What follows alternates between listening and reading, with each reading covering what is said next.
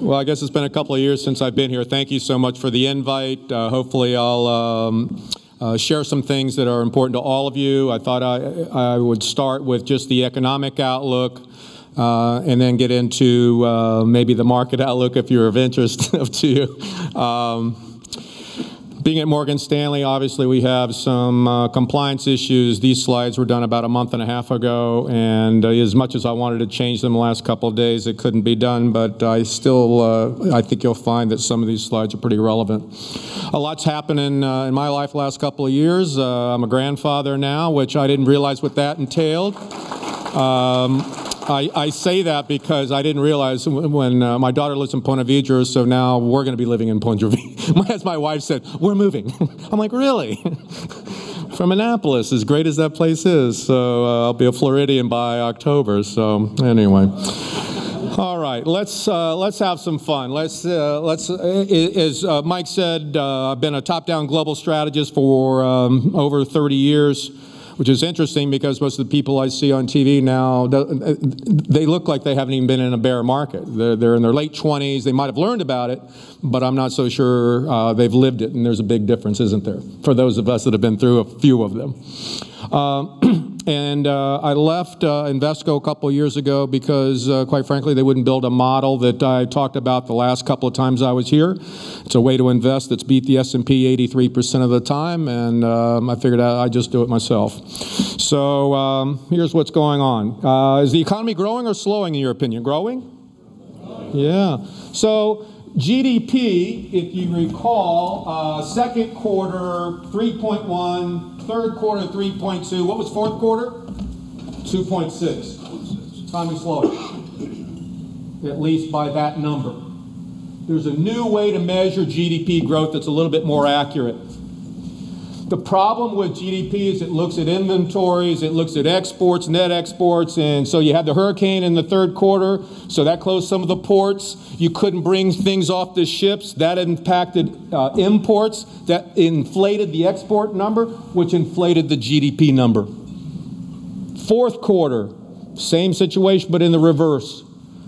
The new measure is called final sales to domestic purchasers. Big word, all it means is GDP, take out the exports, take out inventories. What did the economy do?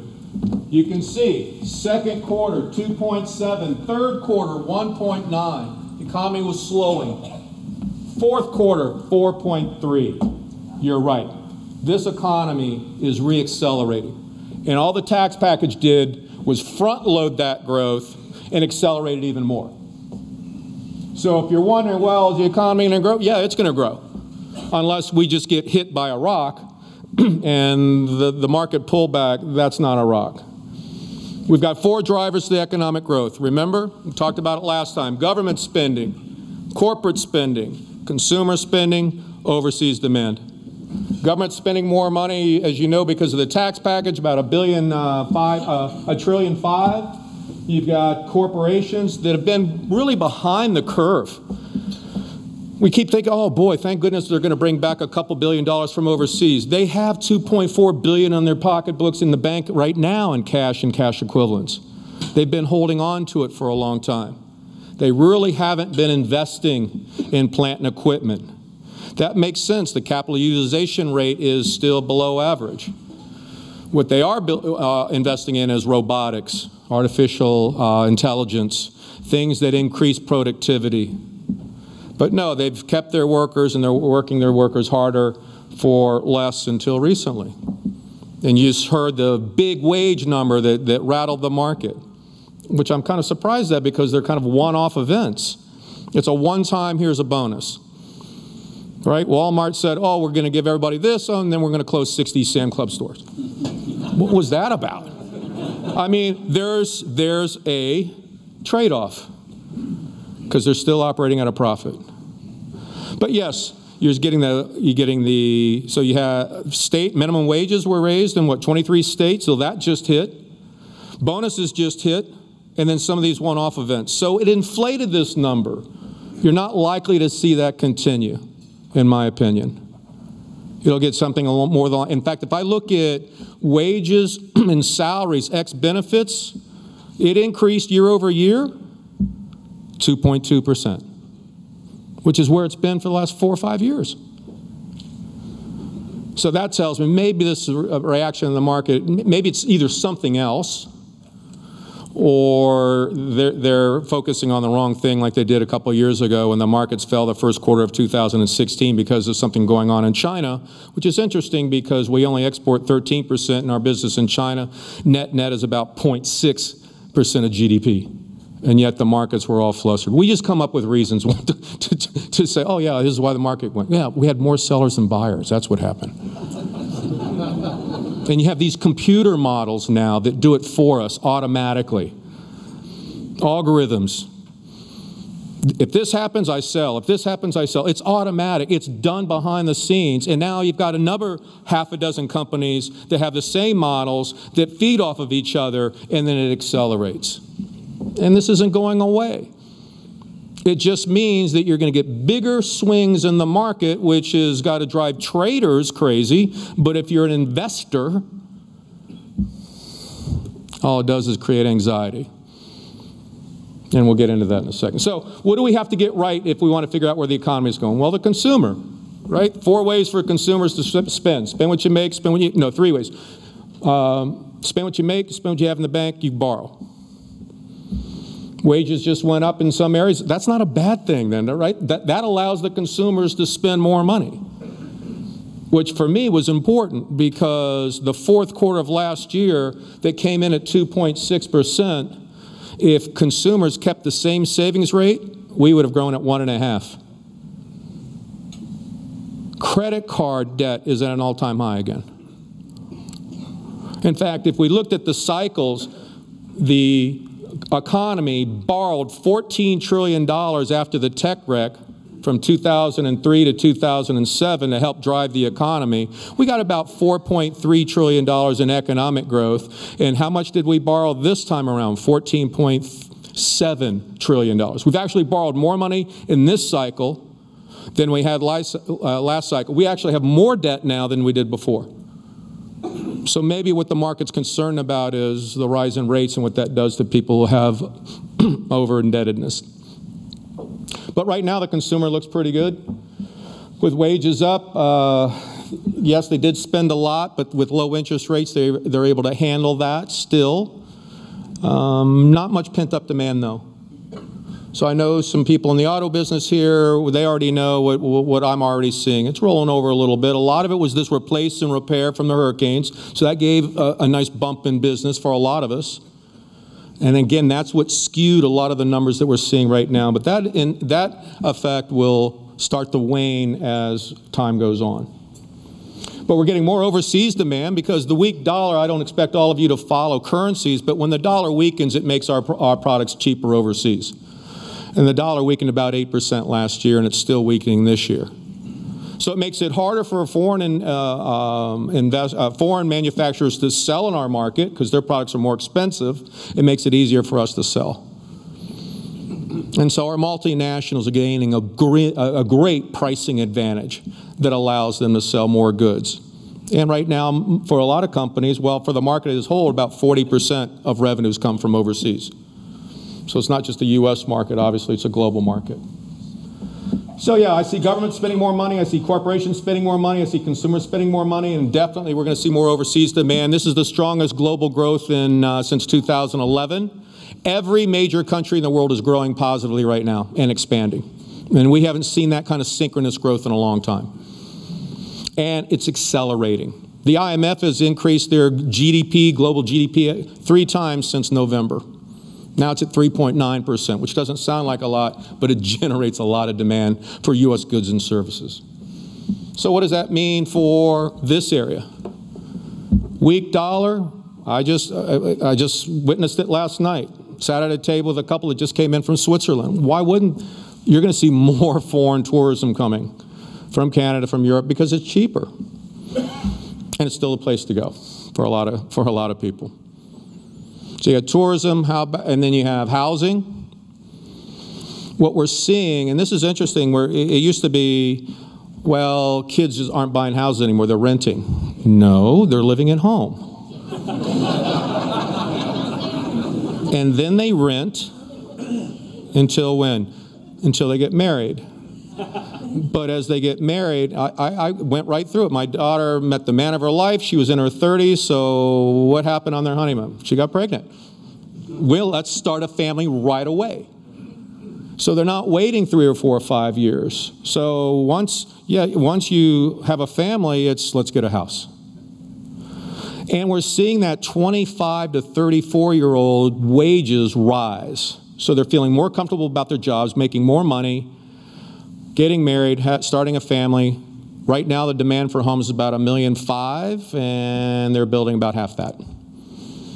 So single-family homes, to me, is one of the best places to go. If I wanted to go in the real estate business, it wouldn't be commercial. It'd be single-family homes or warehouses to store business. Why are consumers spending so much money? I couldn't figure it out. I was like, what are they buying? Because car sales were rolling over. And then I was driving up my driveway, and I noticed I had a present on my porch. Like, ooh, what was that? Is that the Sichuan peppercorns that I bought, or the tube of socks that Amazon has turned, I don't have to take money out of my pocket. I don't even have to take my wallet out. I just go. And a couple days later, I get a present. And who doesn't like a present? They do everything but put a bow on it.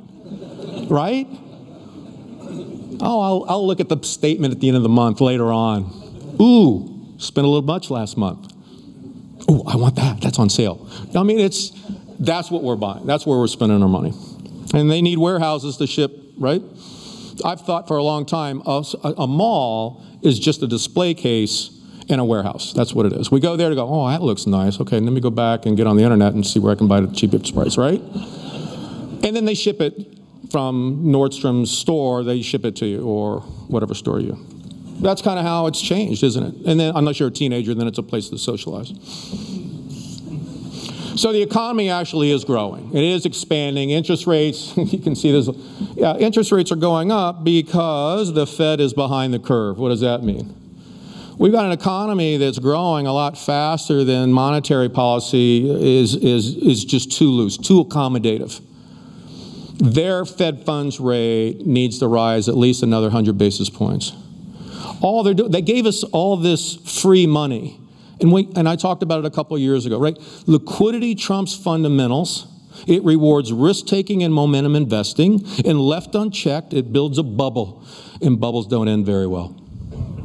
And this isn't the end, what you're going through right now, in my opinion. This is just a hiccup. Again, we'll talk about it in a sec. But yes, interest rates, I think there's a limit to where rates go, only because of the supply and demand. Here's what's working against rates. Bond issuance this year from the government, sovereign debt, G4 countries, bond issuance will double this year. So we got double the supply, and all of a sudden the foreign investor is enthralled with investing their money in the U.S., mainly because of the weak dollar. So they buy a bond at 2.5%, the dollar falls 8, they lose 6. They have to hedge that. Hedging costs at least 2%. So here's what they do. They just do the math. What's our yield in our country? Real yield. That's the yield minus inflation. What's our real yield? What's U.S. real yield? Plus 2% for the hedge. Sometimes it goes to 3 to 4. And if our yield is less than that, they don't buy the paper. And if it is, they do. And lately, the spread has not been in our favor. It is now. What did interest rates do last night? Fell. Because there's a global savings glut. There's an aging demographic in this country and many countries around the world that are yield starved. So yes, our yields will go up, and then the world will come in and just bid them right back down, in my opinion. So I'm not really worried about rates. I was in the speed in which they rise. If rates took a slow path to 3%, 3.5%, we could handle it. It's when it happens overnight. Boom. What's going on? I mean, all of you have to be a little bit, what's going on? I mean, the news, and they don't help. The market was down 2%. They're like, the market's crashing. I went, we're down 2%, 2 cents of every dollar. Do you know the market today is where it was December 17th of last year? You've lost 2 months unless you put all your money in the market for the first time in the last 30 days. You gave up 60 days and were freaking out. Oh my God. Well, I guess so. We haven't had a 5% correction in 66 weeks. That's unusual. You usually get 3 5% corrections a year. And it's been, so we forgot. Oh, market can go down. What the heck is going on? It's normal. Since when do utilities trade at 25 times earnings? But in this cycle, very overrated or overvalued. So yeah, I think rates will trend higher, but they won't go as high as people think simply because of the global demand that's out there. But the new issuance certainly puts some upward pressure. Here's what's driving everybody crazy. Why is the dollar going down when interest rates are rising? If our rates are rising faster than the rest of the world, our dollar would be going up. And that's because the dollar is more correlated to Trump's approval rating than anything I can find. Big surprise. 86% correlation right now. Oh. I mean, you hear, if you watch those news programs, they've been, well, the dollar, and they can't find a reason. It used to be the difference between the 2-year U.S. generic sovereign and the euro, and then it was the 10-year, because I follow all that stuff. And then I ran across this. I went, oh my goodness, it's falling. It'll delink at some point. It'll go, okay, I'm tired of that. Let's get back to business and look at the interest rate spreads. But that's what's been impacting the dollar. And it is kind of in a downtrend right now. That could change. A lot of people think the repatriation of money will strengthen the dollar. It's already in dollars. 6 companies control 2/3 of all the money that's outside offshore. 6 companies, 2/3, and it's already in dollars. So I'm not really buying that argument. The dollar should eventually strengthen as our growth relative to the rest of the world is faster, but right now it's not. We had a great stock market last year. Between Europe, Japan, and emerging markets, we came in last. We came in 4th of the 4. As good as that market is. Earnings drive stock prices over time. We all learned that in school. And earnings, this is interesting. So this is the earnings, this is the year-over-year earnings. And everybody keeps saying, well, we're so long and then late cycle. We had negative earnings growth in 2016. We had 4 quarters of it. It was an earnings recession. They're just getting started. I doubt it's only going to last 4 or 5 quarters. Since the tax reform, earnings have gone up from 146 to 157. That's about 8 times higher than we normally see. Earnings are first quarter will be up 17%, and they'll be up in the second quarter. Analysts are revising their earnings upward almost monthly. And I follow something called the earnings revision ratio. How many managers are raising earnings estimates and how many are downgrading, and you take the ratio and it just gives you a really good, when it's over 1, stock markets go higher. It's over 3 right now. And it's been hovering around 0.8, 0.9, 1.1, and then the tax proposal that front-loaded and gave corporations a tax cut, and boy, they're just, that's what's so interesting about this correction. I mean, if this is a bear market, this is the first time we've seen a bear market with rising earnings. Because normally you don't have major corrections when earnings are growing. You just don't. And earnings are growing right now. And not maybe, they are. In fact, it's really hard for analysts to calculate the currency conversion because of the extra business we'll do overseas, because not only of greater growth, but the pricing advantage from the weak dollar. But yes, earnings are likely to surprise on the upside, not the downside. And it's not just earnings, it's revenue growth. We're finally seeing top-line growth for the first time. It's not just the company buying back shares of stock, which I thought was a way of financially manipulating the balance sheet, until I had dinner with actually some of the Merrill Lynch clients. And this gentleman came up to me. Maybe he's here in the audience, because he was very nice about spanking me a little bit. He goes, you know, you said something about financial manipulation. I run a fairly successful waste management company. We have about $750 million in free cash flow. We're either going to buy a waste disposal company or we're going to buy a waste disposal company. Which meant his own shares. if I can't find a company that has a higher return on an investment than what we have, then I'll just buy more shares of our own stock. He goes, should I put it in money markets at 0.1? No, sir. Okay, maybe it's not financial manipulation. Maybe it's just smart business. But for a long time, that's what a lot of companies were doing. But now they're starting to invest because most companies aren't being rewarded for share buybacks. We follow that. Are they getting the kick in their stock price by buying back shares? No, they're getting rewarded for investing their money. And that, to me, is good long term. So earnings are rising. How about valuations? Well, valuations are high. And I know people try to, well, they're not. No, they're high. They're just not extreme. But they're high. And when stocks are priced to perfection, when you have some uncertainty, you're going to get those knee-jerk reactions. And that's what we're having. That's all it is. It's something that's necessary but painful. Merrill Lynch and our firm, we had a buy signal last week on Thursday, end of the day. This signal has been 11 for 11. Average decline in the market averages 12.1%. Here I am as a portfolio manager. I'm like, oh, boy, okay, so who wants to, 11%, it's already down, half that, 4. So then you wait for the next day to do something, and then you see that it's just a drop, like a rock. So do you play into that emotion? Is that smart investing?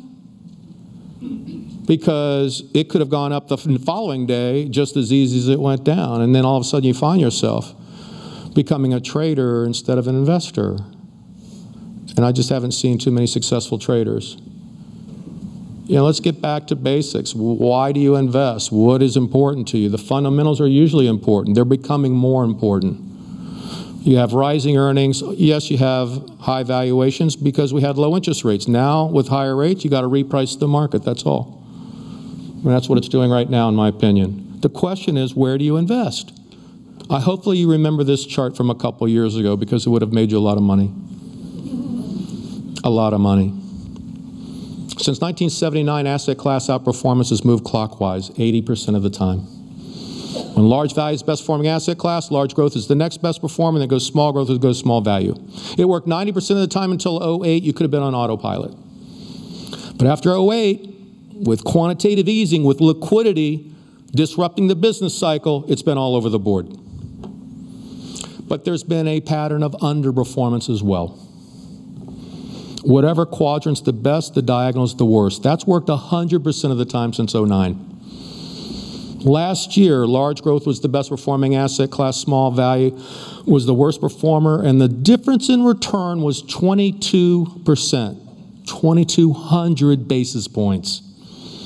Now imagine if you had a model that allowed you to predict the best performer 80% of the time and the worst performer 100% of the time. Would you maybe put more money in the in-style box and less money in the loser and own all 4? That's what I do. Beats the S&P 83% of the time. So if the dollar is weakening and that benefits multinationals, what asset class has the highest percentage of multinationals? Large cap growth. Oh. I keep hearing about, well, you ought to buy small. I heard this the other day. Well, from the Federated Strategist, which is a value shop. So what did he like? We like small cap value and large cap value because there's been a big interest rate difference, a big return differential. Yeah. Do any of you remember the late 90s? Every time you took money out of large growth, it was dead money. You put it in the large value, small value, it didn't do anything. There was no sell signal to get out of large growth. And there's no sell signal to get out of large growth now. Large growth has the highest percentage of multinationals, has a number of tech companies that have actually real earnings growth. In fact, the tech sector is the #1 sector for earnings growth for the next 5 years. Financials #2, healthcare #3. The reason that small cap value to me is a problem is it's only been this expensive 2 times in history. It's already priced in the tax cuts that they'll benefit from. They're highly levered, which means they're negatively affected by a rise in rates. And they are negatively affected by volatility. And that we're getting right now.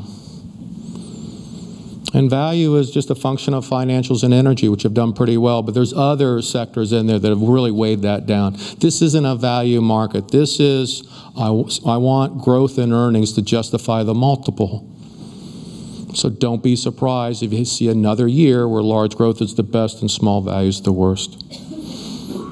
That would be consistent with mature stages of a bull market. See, here's the problem that's difficult for a lot of us who have been doing this for years. In the mature stages of a bull market, fundamentals and valuations take a back seat to sentiment and something known as technical analysis. The study of how markets move. This market's being traded almost to perfection. We'll see what happens today because we're coming up against the 100-day moving average. If we break that, then you're looking at the 200-day moving average, which is about 2,600, a little bit, 2,611. It'll change every day.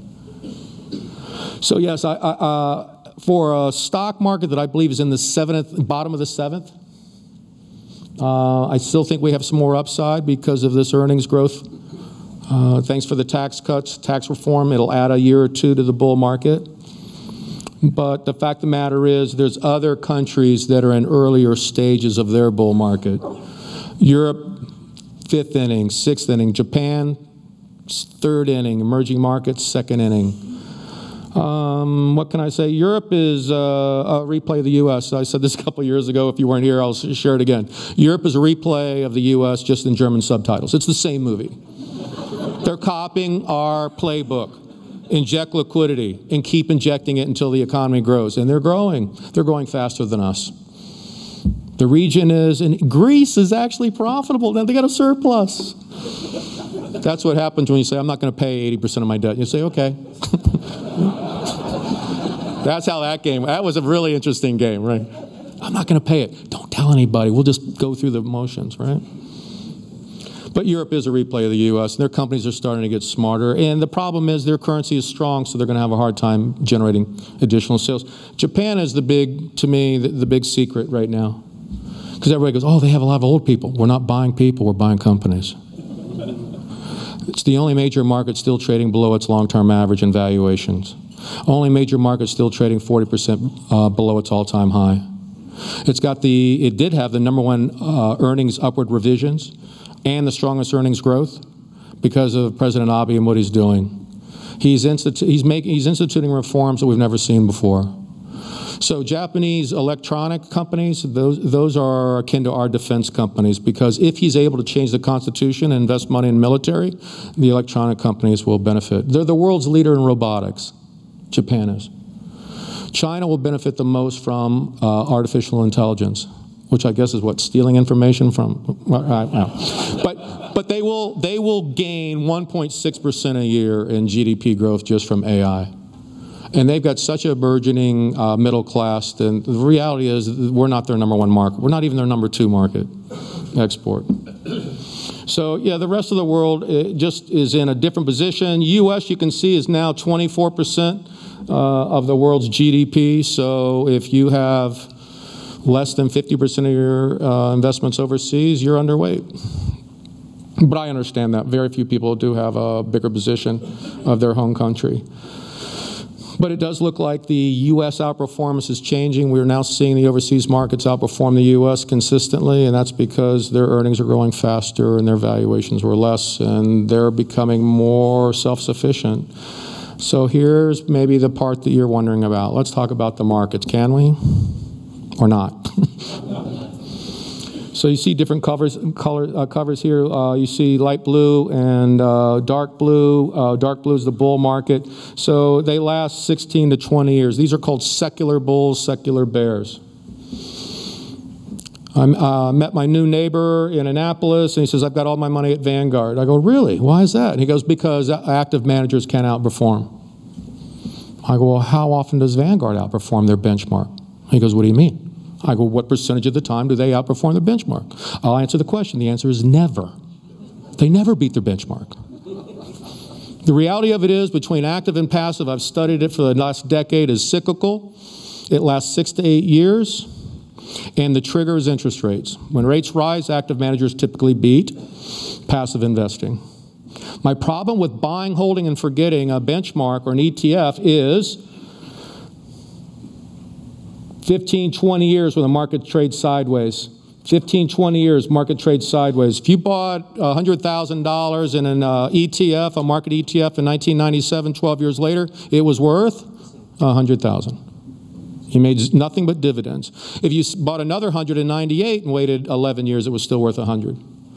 And in 99, 12 years, and in 2000, 13 years. So imagine if you said, well, I'm going to buy this, I'm going to invest in the market, I'm going to retire in 12 years. Ooh, same amount I started with.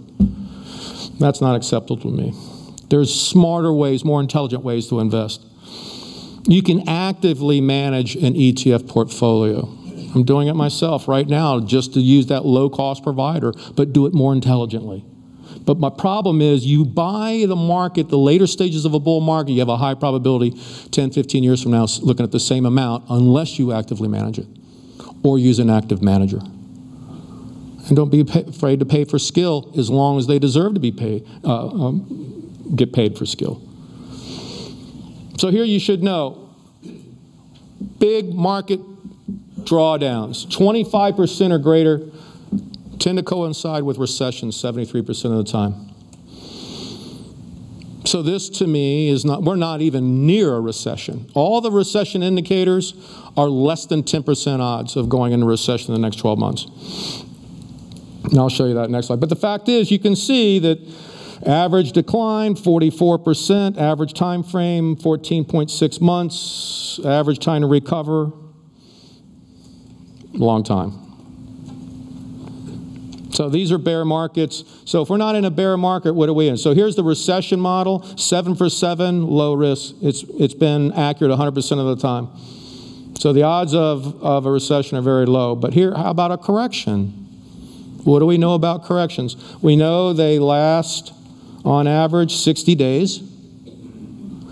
Market declines 9.1%. How long does it take to recover? 55 days until you've made up all the losses. It's now the time to sell? Yes, if earnings were falling. Or if we had companies that had no earnings and you were just buying a dream. But these earnings are real and they're accelerating. So yes, to me this is a correction that's painful. Maybe you wait and pay more knowing that it's over with. I'm not sure it is over this second. It tends to last 60 days. I just know we've got some earnings behind it to drive these markets higher.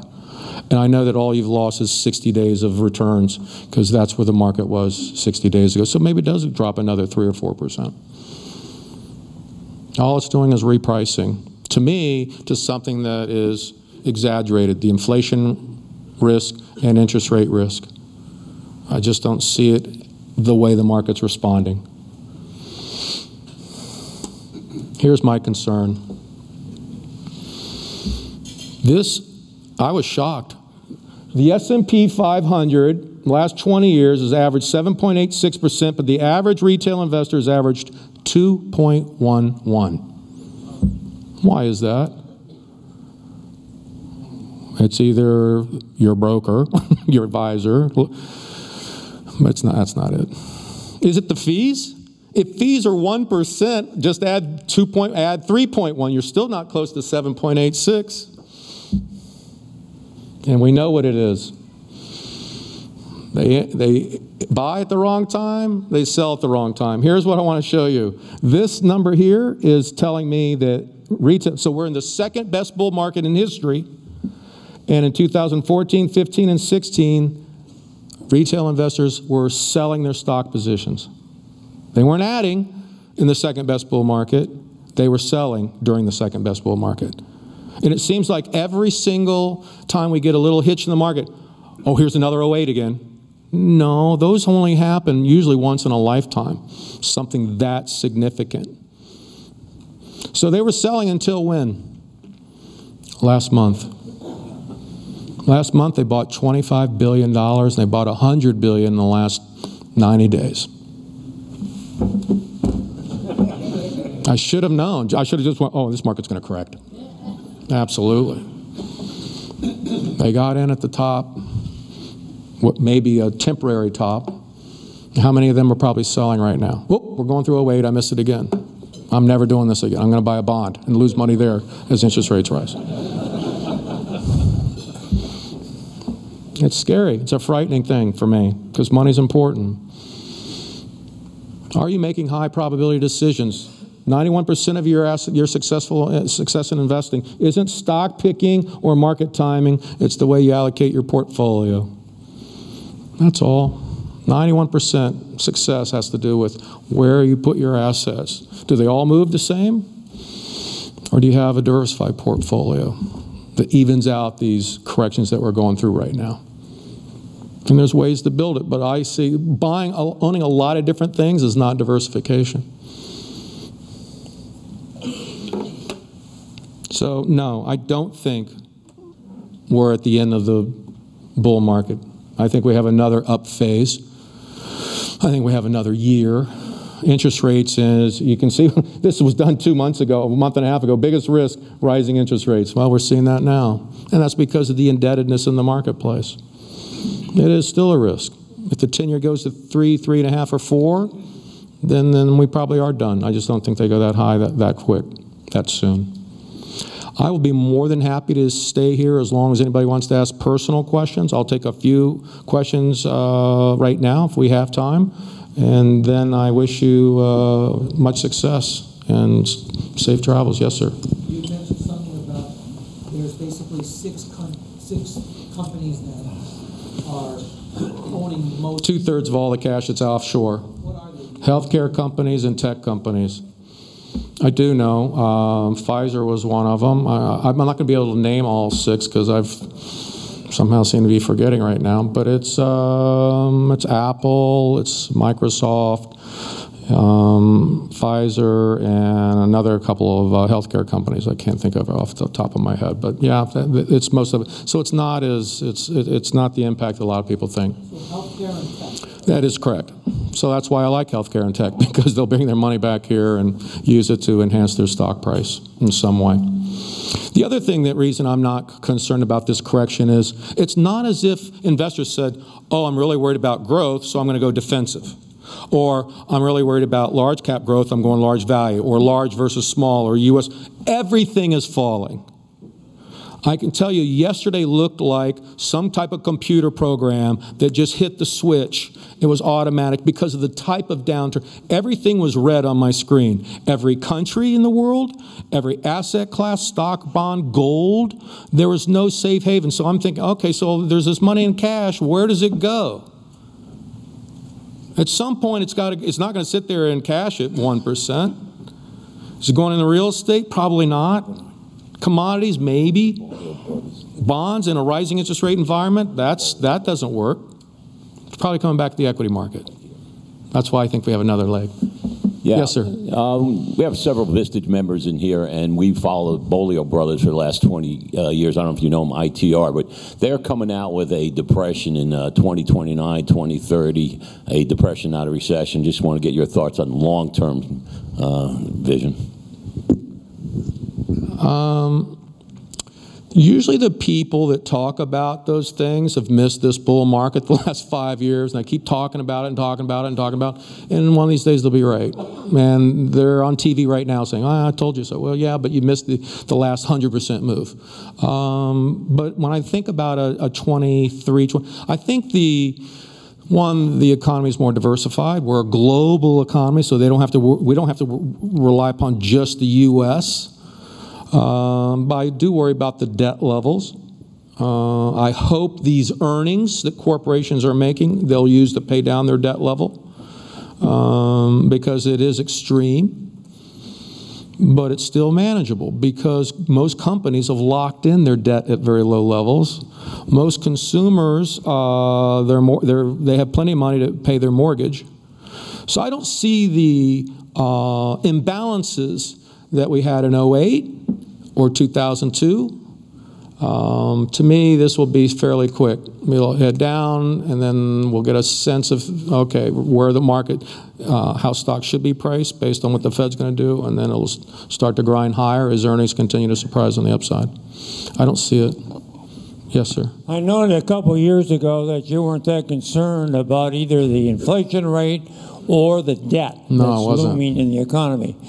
Has your opinion on that changed at all, and at what point do those two elements become critical as far as an investor is concerned? So thanks for remembering what I said 2 years ago. That was, I applaud you for that. That's impressive. Even I had, no, I didn't forget that. I wasn't concerned about rates or inflation 2 years ago. I'm still not as concerned about inflation. I'm concerned about rates because of the amount of new issuance. So I've got all this supply coming on that's got to compete for a rate at a time when central banks are starting to tighten, when consumers, corporations, and the government have debt levels that usually restrict growth.